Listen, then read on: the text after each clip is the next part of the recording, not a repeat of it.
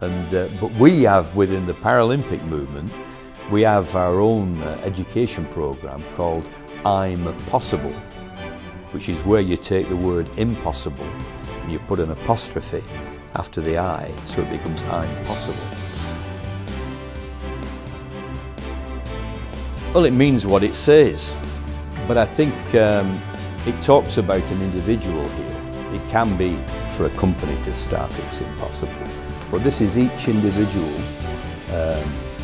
either within Toyota or outside of Toyota. The other benefits, of course, are increased accessibility for all, increased mobility for all. Always for all, not for the disabled.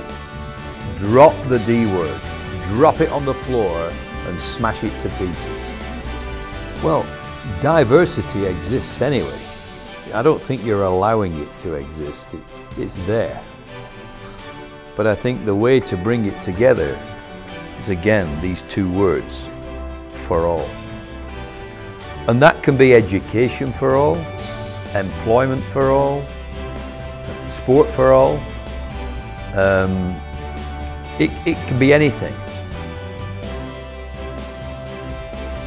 So you've got to be inspired yourself before you are willing or happy to or excited about giving time, maybe of your own personal time, back into supporting, I would say, grassroots development of parasport. Well, first of all, we've got to get you excited and inspired by the movement.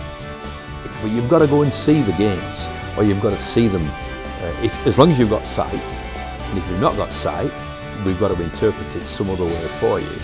And that's why the games in Tokyo in 2 years' time are fundamental to this happening.